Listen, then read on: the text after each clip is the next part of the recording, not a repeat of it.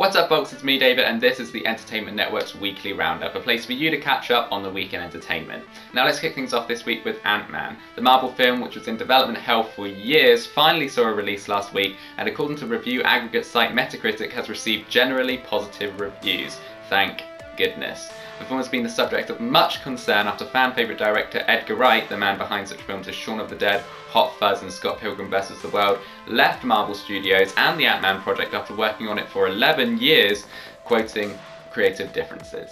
This led to many assuming that corporate interference was going to ruin the Ant-Man movie in the same way it ruined Spider-Man 3, The Amazing Spider-Man 2, and many other films that don't include Spider-Man in the title role. Fortunately, this appears not to be the case. While the film hasn't pleased everyone and certainly has its critics, on the whole the majority of fans seem to be agreeing that this is a solid superhero movie, myself included. In fact, last week on the Entertainment Network's website I wrote a review of Ant-Man and assigned it a score of 8.2 out of 10. I'll put a link to my review in the video description if you have any interest in hearing what I have to say, and let's face it, you may not, and that's fine.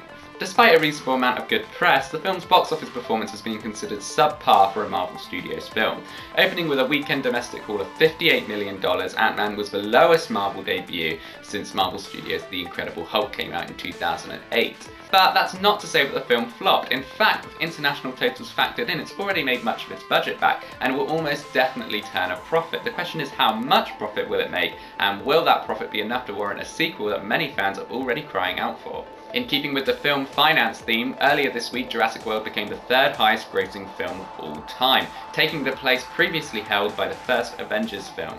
Jurassic World has now made over $1.5 billion worldwide and is being outdone only by the two James Cameron juggernauts Avatar and Titanic. It seems very unlikely that Jurassic World will come close to dethroning either of Cameron's epics, but in this case, third place is still a huge achievement. Jurassic World has had a generally positive reception from fans, however it has polarised some people, with the film's critics pointing to its dodgy CGI, illogical plot development and apparent sexist undertones. However, looking at these numbers, it seems that Jurassic World has pleased the majority of people, and I'd be very surprised if we don't see a sequel fast-tracked very soon. This also continues what's been a fantastic year for Universal. This is the film studio's second film to pass the $1 billion mark so far this year, after Furious 7 made over $1 billion back in April.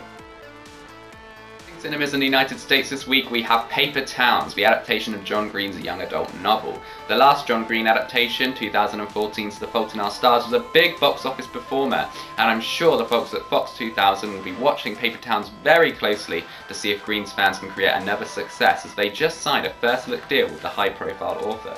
Also out this week is boxing feature Southpaw. Hot off the critical acclaim of his last film Nightcrawler, Jake Gyllenhaal takes the lead role here as a successful boxer struck by misfortune who makes it his mission to redeem himself in the eyes of his loved ones.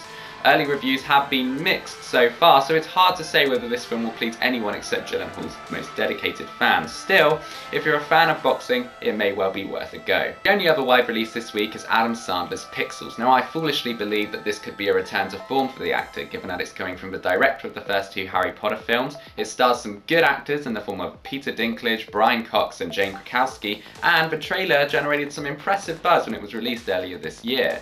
But it seems I was wrong, as early reviews have been almost universally negative, landing the film with a Rotten Tomatoes score of just 19% at the time of filming this video. That's your roundup for this week. Thank you so much for watching. I hope you'll come back next week for another roundup. I also hope that you'll subscribe to this channel, like the video, and let me know your thoughts on this week's top stories in the comments section below. Thank you so much for watching. I'm David Craig.